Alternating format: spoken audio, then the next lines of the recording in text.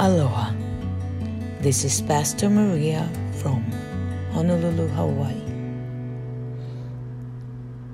John 15, verse 10 to 12 says, "If you keep my commandments, you will abide in my love, just as I have kept my Father's commandments and abide in his love.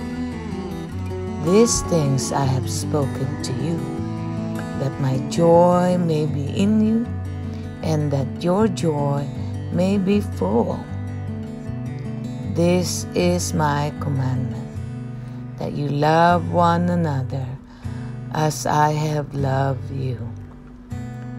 Thank you, Father in heaven, that you gave up your Son for us, that this season is the season to remember your Son Jesus, who gave up his life for us because you love us, and that we can abide in your love, in his love, to love one another and to overflow it because you love us first. This is my prayer.